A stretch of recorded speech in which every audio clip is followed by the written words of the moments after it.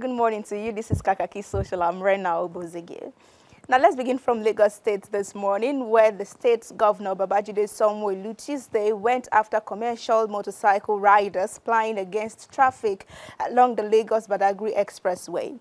Now, in a trending video on social media, it captured the moment the governor stopped his convoy and went after the riders. However, on sighting him, the Okada riders scampered away, with some of them leaving their bikes and passengers behind. Well, nonetheless, some of them were arrested by the Sanwo-Olu team, including one who introduced himself as a soldier.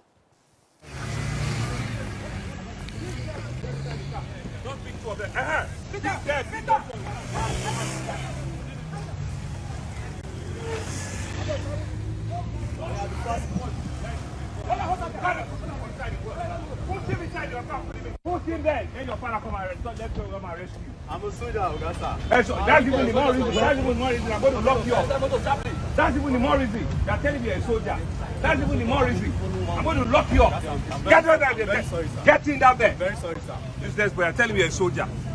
Just take 4 of them. Yeah, lock him up. Telling me you're a soldier. Put him there. You people that you all company. Maybe I should arrest you of you people. Come on, the passenger. I'll put you in that group. Then you know. Madam, you're a graduate cabinet. You're also into Okada. And they're taking you one way. And you put it on Facebook. On a road that I've done. Is it good? And they will not hit you. You go and fall and you die. They'll say government killed you. What a shame. And we're all praying that you have a better country. Visibly angry governor right there. Let's see some thoughts. Ekiti baby governor says, I still don't understand why people in Nigeria tend to risk their lives by encouraging lawless acts through patronage. If I am Governor Sanwo-Olu, will ensure those caught are dealt with properly and also publicize it to deter others. The audacity of the soldier for me, be small thing. Olawale says, funnily enough, now police and soldiers, they break Okada law and other parts. Come to Ikeja and see them. And then for Casper, it says the theatrics of Sanwo-Olu on the streets of Lagos made me laugh aesthetically. Also felt extreme disappointment. Why aren't the authorities doing their job as they should without one state citizen present? Well, because they can be bribed and they will compromise their position. And more thought from Gentleman, he says, them arrest and put inside SUV. Wow, the arrest goes sweet too. But for Obino, it says there is another reaction down there. He was reacting to that thought, who says, yes, Obino says he will be sweating even inside the AC. And I thought that was funny. I mean, you're arrested by a governor and you want to enjoy SUV. Oh, shame. Now, let's see. The federal government has announced the suspension of accreditation and evaluation of degree certificates from republics of Togo and Benin.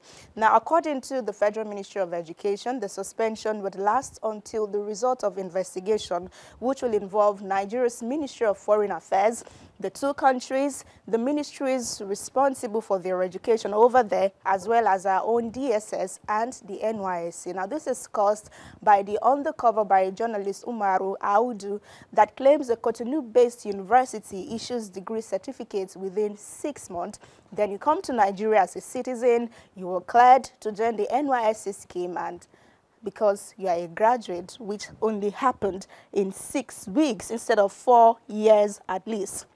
Now, Mohammed says, not enough. We can't continue to be reactionary to very terrible issues like this. We fish out the perpetrators and punish them. All those with such certificates in these services of the government must be fired.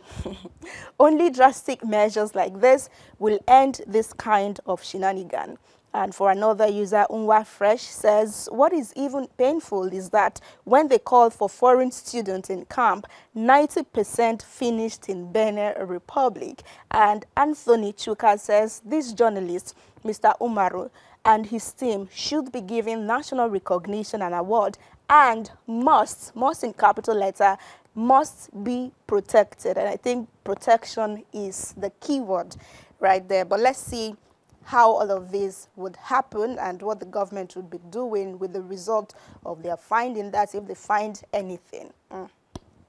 Now, reactions are trailing the ban on foreign student dependents by the United Kingdom.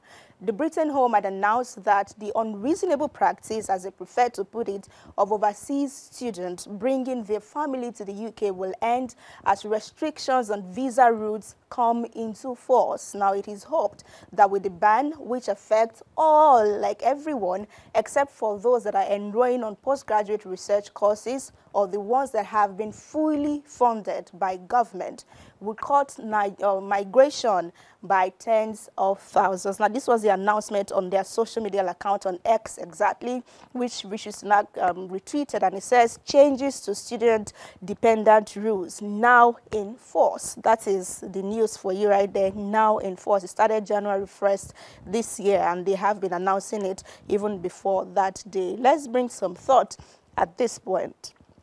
Dr. Andy Palmer says international students in the 2021-2022 academic year contributed 41.9 billion to the UK economy. Even when accounting for dependents and other costs, international students are a huge net contributor to the UK economy. Every 11 non-EU students generate €1 million worth of net economic impact for the UK economy. I hope someone in the Home Office did the economics on this. Dr. Victor says this policy will change within 3 years. Why? International student numbers will drop drastically, university funding will be affected significantly, and they will lobby, bribe members of parliament to push a U-turn. 3 years. He says that's the deadline for him there. And then Van Robin says, what if this decision results in small numbers of foreign student enrollment into UK universities? Maybe they've solved their maths before today. And final thought from Stephen on this says, students and their families are not the main problem. It is the illegal migration. If you have not arrived by the official routes, remove them immediately. Well, I think they have already solved their maths, put all the things together before they finally arrived at this decision. Now, reactions are still trailing the proposal by the House of Representatives to criminalize non-payment of salaries by employers of labor and corporate bodies across the country, Nigeria. Now, when this is passed into law, employees can go to court to make their employers pay them, and if they found them guilty, employers risk 3 to 6 months of imprisonment with no option of fine. Now, that petition must not serve as grounds for disciplinary action, suspension, or even termination of employment of the petitioner who is the employee. Now, if you fail to obey court order as an employer, you will have to pay 10,000 naira daily or have your business sealed up for about 3 months. However, if you are dealing with bankruptcy, it is only fair that you prioritize who you pay first. The bill also makes provision for that. It was sponsored by the member representing the Agege Federal Constituency, Lagos State, Wale Ahmed, and it is titled Employees Remuneration Protection Bill 2023. And you know what?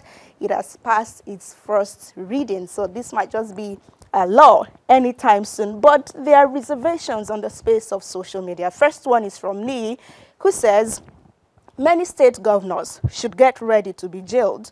Which employer or workers' salaries like state government? The House members are jobless, proposing laws that will never work. And then for Mustrifa, she says, proposing jail term for governors who will not appear in court when they are summoned. When there is justice, there will be hope for common Nigerians. And then Tektronic says, why don't we, the citizen, propose jail term for House members who refuse to implement their constituency project? Okay.